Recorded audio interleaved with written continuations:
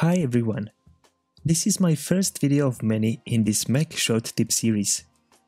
I don't need to maximize my YouTube watch time, I just want to give you all the tips in the shortest possible time. There'll be a lot more videos coming, so subscribe to Apple Online Academy if you don't want to miss anything. But now let's jump right into it.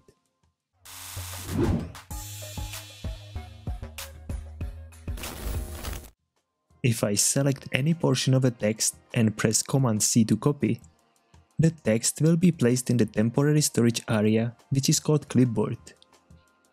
But what if you don't remember what's in the clipboard? Well, there is one way to find out, and you don't need any extra applications for it. Interestingly, this feature is not part of Pages or Text Edit, it's right in Finder. So click on the desktop to switch into Finder, and now go to Edit menu on top. Here you can find the command Show Clipboard. It brings up this little resizable window showing you exactly what is in the clipboard. It works well with text. You can even copy a picture there, so it's not only text but also some other media. Anyway, if you are copying a lot of things, it's not bad to have this preview window on the side to always know what is currently copied.